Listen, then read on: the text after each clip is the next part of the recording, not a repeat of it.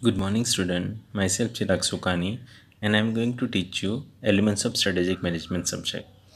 And today we will continue our first chapter, that is conceptual framework of strategic management. In that you have to learn part B, that is strategic management. And today in this session we will discuss about strategic management process.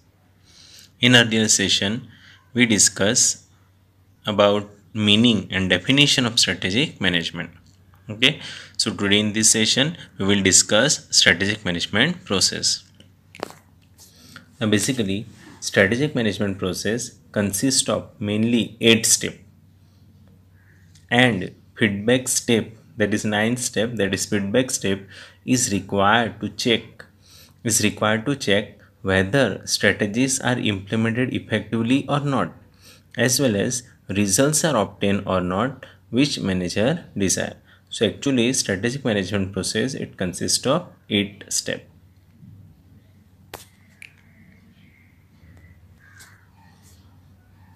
Now this figure is strategic management process for single business unit. A single business unit, such as in earlier session we discussed example of Kodak India Limited as well as Gillette India Limited, who has only one business, who has only single unit.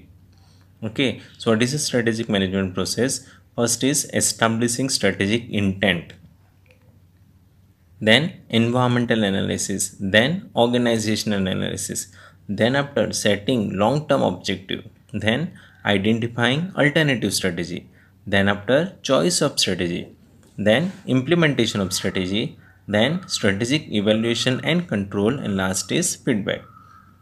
Now through feedback we can check whether objective is achieved or not. If it is not, then re-implementation of the strategy if required, then reformulate the strategy if required, or ultimately reset the objective if required. So this figure is strategic management process for single business unit. Now next, this figure is strategic management process for multi-business firm.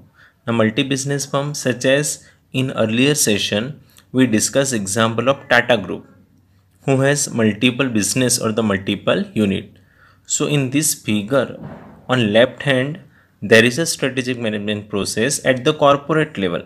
Corporate level matlab strategic management process, it is followed at the Tata Group.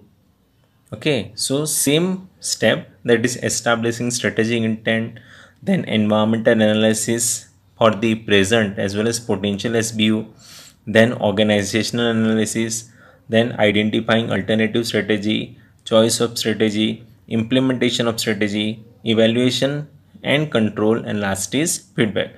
So on the left hand, strategic management process at the corporate level, and on the right side there is a strategic management process for business unit. Business unit yani that is various SBUs. Now in case of Tata Group, various SBUs are Tata Motors, Tata Consultancy Service, Tata Tea, Tata Chemical, etc. So this process is followed by various SBU, that is strategic business unit. So here first step, each SBU set its own objective, that is SBU's objective. Then after, each SBU analyze environmental factors. Now environmental factors basically external, that is political, legal, technological, cultural, etc. Then after, each SBU analyze their own SBU. Then after, follow the same step, that is identifying alternative strategy, choice of strategy, implementation of strategy, evaluation and control, and last is feedback. Now through feedback we can check objective is achieved or not. If it is not, again re-implement the strategy, again check objective is achieved or not. If it is not, then again reformulate the strategy. If it is not, objective is not achieved, then last is what? Reset the objective. Clear?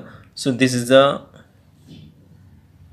SBUs. This is a strategic management process for the SBUs.